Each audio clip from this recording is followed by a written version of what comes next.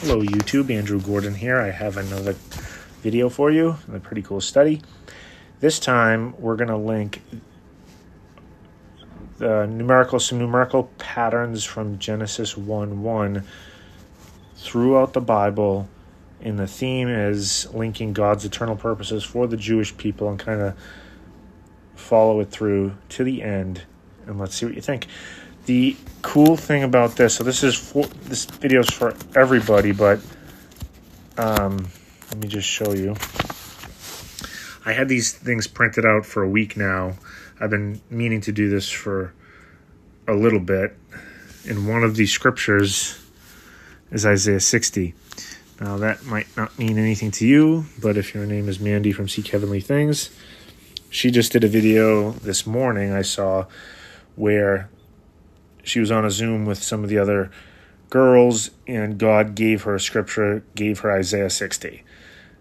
In 10-minute video, kind of explaining Isaiah 60 and some pretty cool things and themes in there for the rapture and stuff. But it was just really interesting because I had this Isaiah 60, this study printed out for a week now. So we're going to link it. We're going to do the math, guys. So everybody enjoy. Let's go. All right. One cool thing, to remind you is 754, Hebrew Standard Value for Jesus. You have Yehoshua's 363, Hamashiach 391 for 754. And just a little bonus at the beginning. You have Jerusalem. You have the height of Jerusalem is 754. So cool. Anywho. Alrighty. Let's get started. Okay, so open up so first of all, I would say have your calculators handy so you could participate. And open up your Bibles to Isaiah chapter 66. Alrighty. Actually, yeah, open up there, and then we'll do some preliminary stuff. All right, Isaiah 66. I'm just getting it up on my app, guys, here. My Bible app. All right. So just to remind you, okay, and you can, get your calculator out. You guys know the website, livinggreeknt.org, Genesis 1:1. If you add words 1 and 3, that's 999. Words 2, 4, and 5 is 999 again. Words 3, 5, 6 is 888, and words 3, 5, and 7 add up to 777.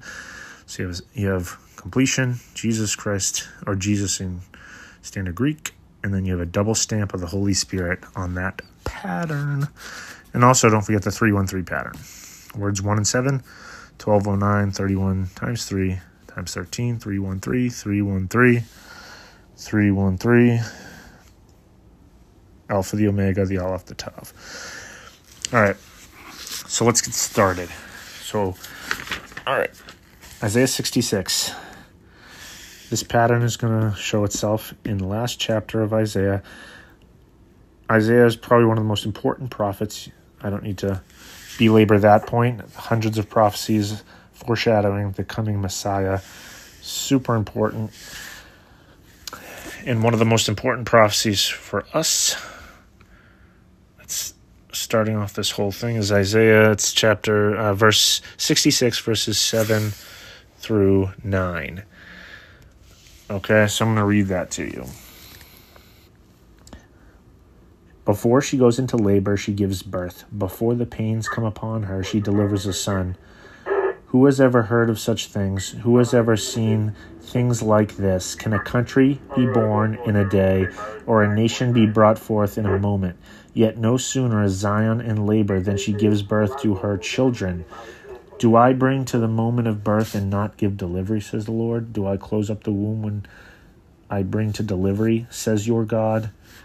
All right, so that is a very well-known passage talking about Israel being born in a day, connecting the pattern at the beginning to the beginning of the end, right? So we all understand that Israel being born in a day had to happen to kick off this final season that we are in. And then so this pattern, where does it repeat itself? So we're going to, on that website, Living Greek NT, they have a video. Oh, sorry, guys, the lighting. Isaiah and the hidden code in Genesis 1:1. Again, I'm not going to do the calculations for you on the screen, but I would say get your calculators out. If you start from right to left, verse 7, 251 plus 448 plus 49 plus 251 is 999. If you go to the bottom, this last row, not the beginning of 9, but here, 26 plus 41 plus 61 plus 95 plus 776 is 999. Now this word here it's one word, but it has two values. It's connected by a hyphen, and it's considered still one word in Hebrew. 50 plus 410 plus 428 is 888.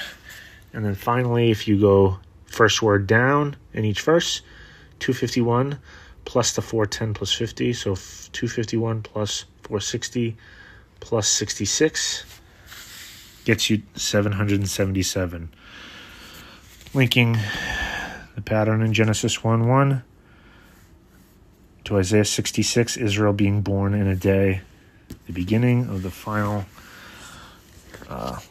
generation, or however you guys want to think about that. The other thing, let's go to the end and do some numbers.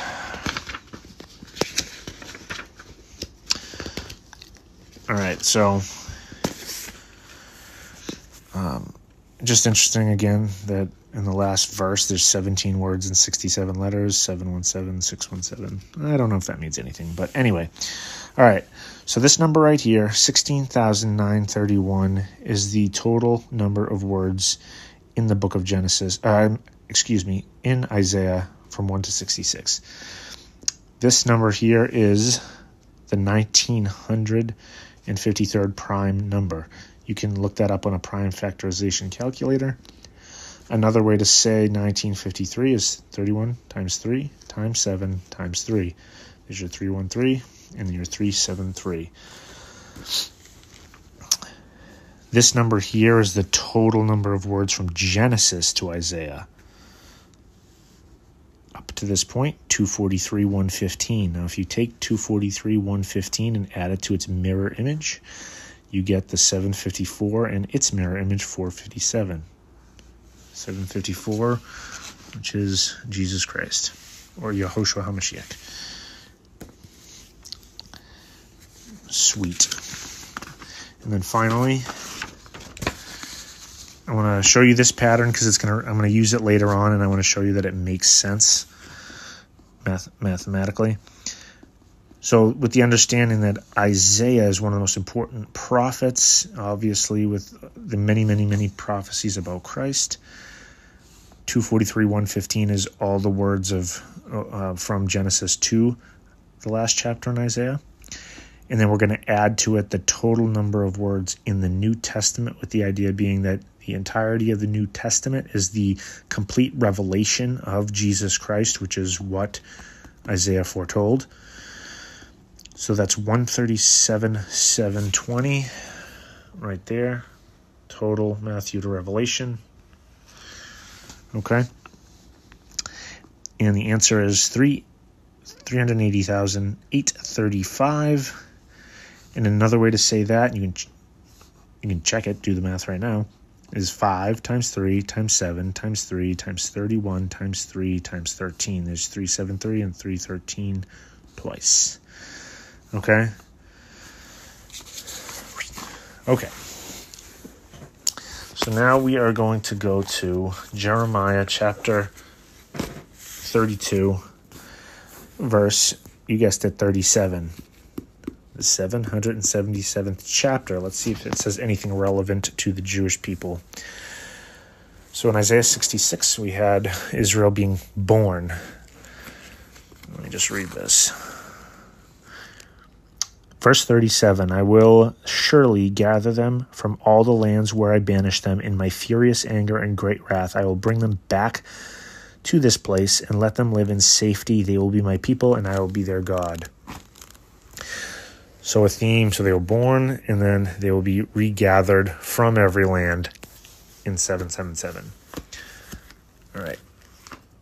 The next chapter, or the next verse we're going to look at is Amos chapter 9. We're going to go verse 14 and 15, and it's the 888th chapter of the Bible. I will bring back my exiled people from Israel. They will rebuild the ruined cities and live in them. They will plant vineyards and drink their wine. They will make gardens and eat their fruit. I will plant Israel in their own land, never again to be uprooted from the land I have given them. So now you have them being replanted. God will replant Israel in their land, never to be uprooted, establish. Okay? So then we're going to do, I'm going to show you, we're going to do 9. So in the Old Testament, there's only 929 chapters. So in just using the Old Testament, you can't get to 999. But we're going to get to it in a different way, and let's see if it makes sense. All right, so this one is Isaiah 60. And this is where that Isaiah 60 comes in that Mandy mentioned. So that jumped out to me. I'm going to read to you.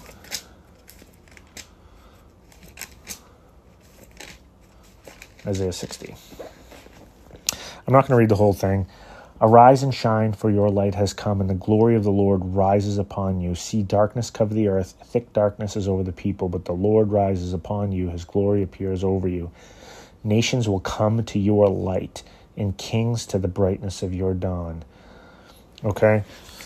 And it goes on, you can read the whole thing, but the idea is that at more towards the end, when Jesus comes back and he's established as in ruling and reigning on the earth from his throne on Jerusalem, all the nations of the earth will come bow before the throne, and kind of, so that, that's the Isaiah 60 kind of fulfillment there. So there's a theme of being, first of all, reborn, born in a day, then being regathered to the land and then planted and established in it.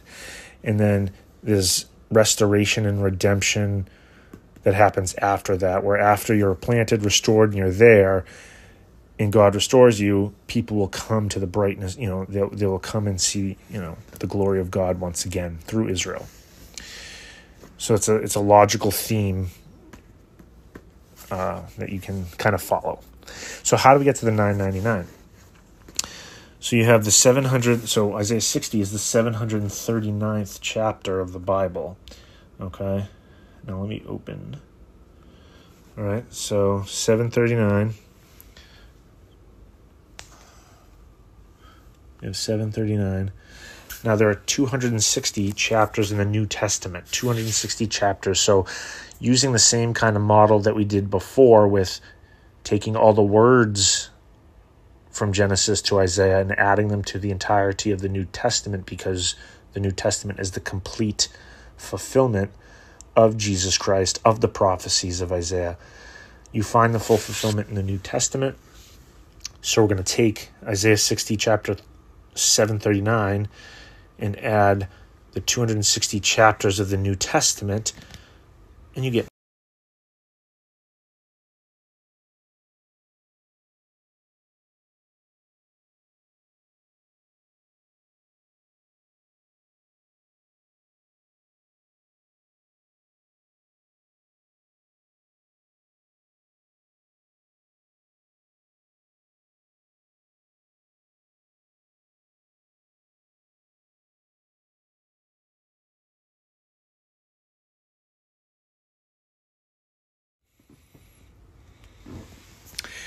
$999,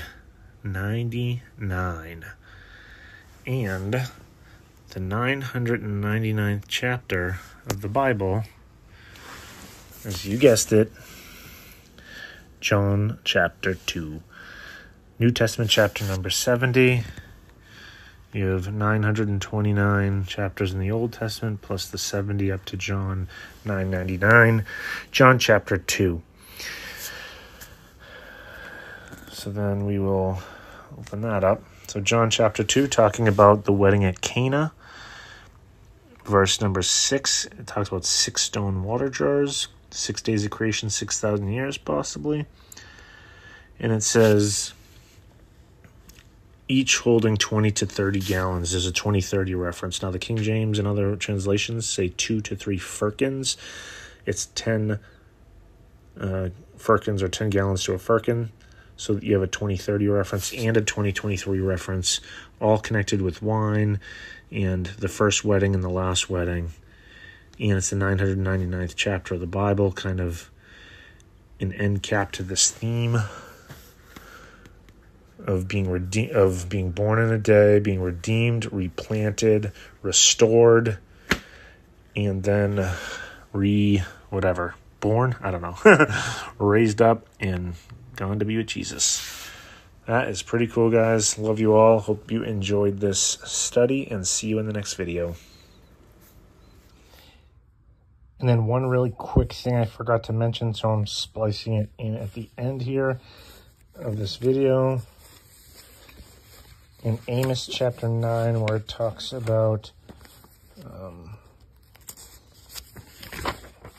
so in Amos 9, 888, book of the Bible, talking about replanting. I'll be replanted. Okay, so my people Israel, they will rebuild desolate cities and inhabit them. They will plant vineyards and they will drink their wine. It is the 2023rd word of this book, the book of Amos. So talking about the Feast of New Wine, they will drink their wine, 2023. Sweet, let's go.